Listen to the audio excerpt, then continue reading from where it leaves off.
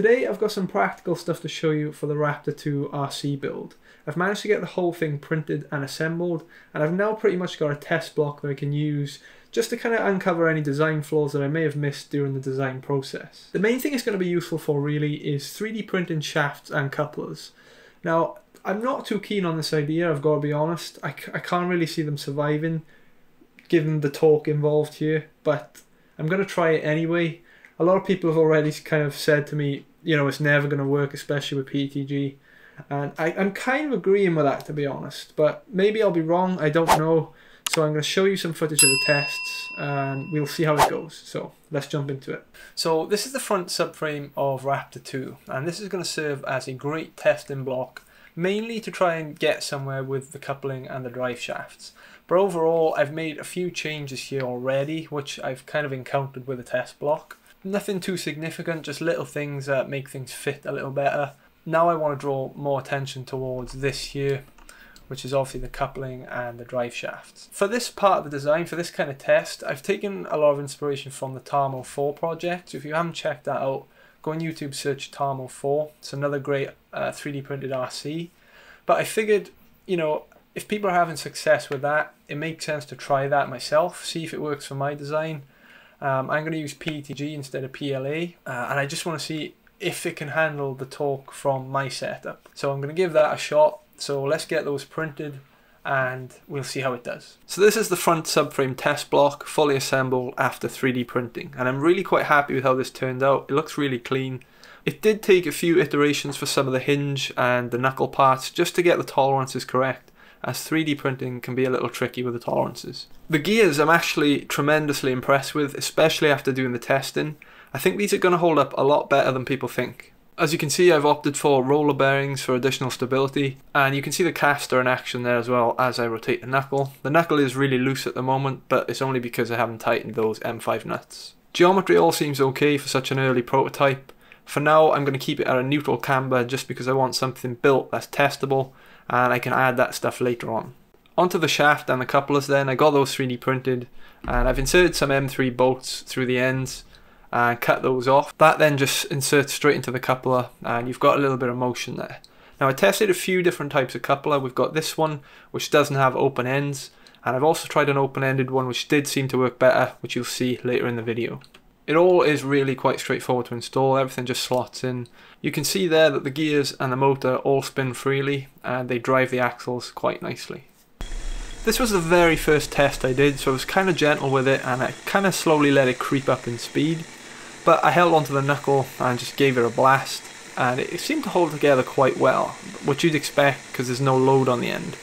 So the next step was to add the wheel on and see what happened.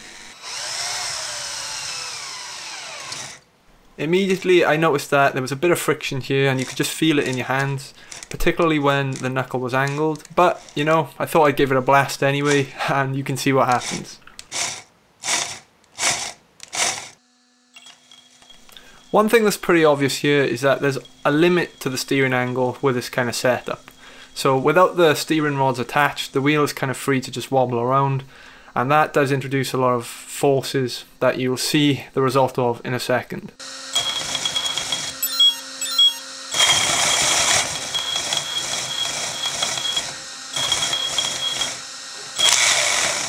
You can see there, as soon as I gave it some power and there was a bit of force acting against it, it just blew it to shreds. So I think a large part of this was to do with the closed coupler. So what I tried next was to open up the ends and see how that performed. So here you can see the changes I made to the coupler design. I've just opened up the slots on the end, which should reduce that nasty jolting that you saw in the previous clip.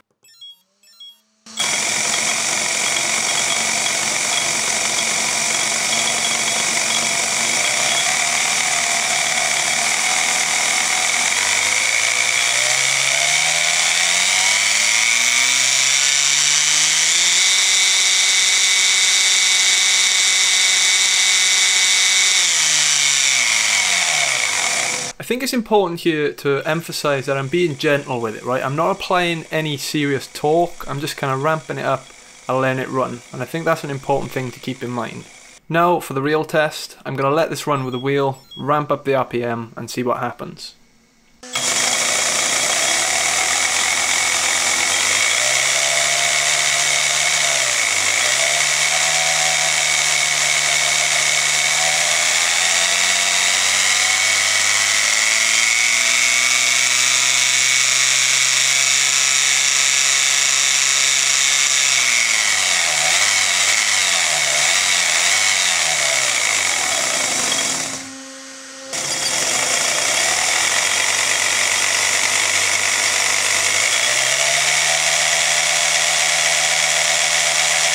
Even there, we're not at max RPM because I'm kind of trying not to be hit by plastic shrapnel at the same time. So now I'm actually just going to try and apply pure torque from a standstill and see how that goes.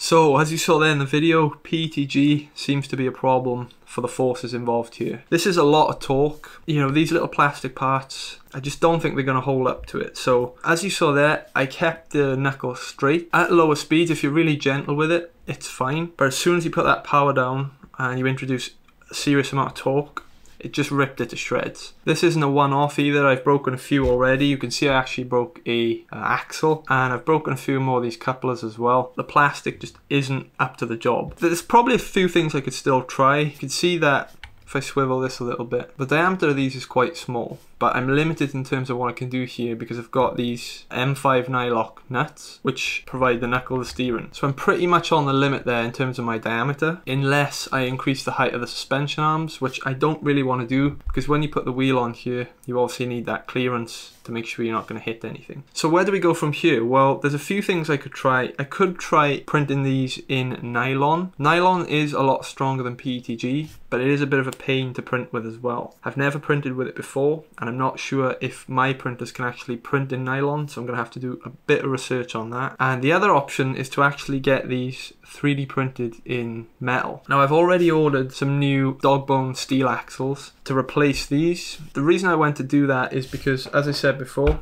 I've already broken one. The main benefit to the steel ones as well is that they're a lot thinner, so these are quite thick. The end part here of these shafts determines how much steering angle you get. So you can imagine that's in there.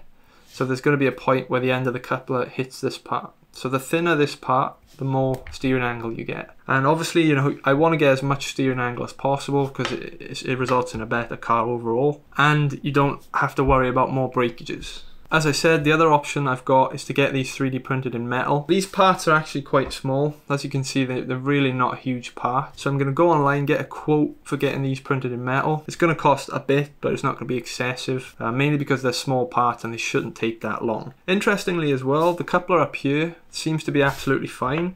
And I think the reason for that is because the only kind of angle changes it's experiencing are these ones, up and down, whereas this coupler on the end is obviously experiencing additional angles and additional forces when you rotate the knuckle. I think it's really important that we have a strong material here to handle those forces and to stop these breakages from happening. Another thing I'm going to play around with is these steel dog bone couplers. So I've had these for a while. I've used them in previous videos of the Raptor project. But what I'm thinking is, you can see here, obviously I bolt the wheel on from this side.